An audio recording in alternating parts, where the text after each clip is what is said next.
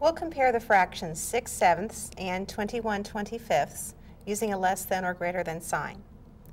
In order to do this, we will first write the fractions with a common denominator, and then we'll be able to compare the numerators to see which fraction is larger.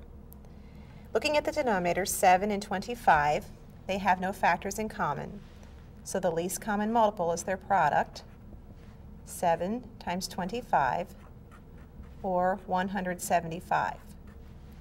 So I need to write 6/7 and 21/25 with a denominator of 175. For 6/7, I multiply by 25 over 25. For 21/25, I multiply by 7 over 7. Multiplying numerators and multiplying denominators, I get 150 over 175, and I get 147 over 175.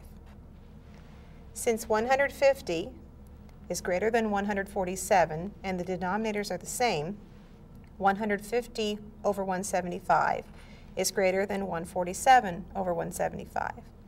But these two fractions are equivalent to the fractions we began with, so 6/7 is greater than 21/25.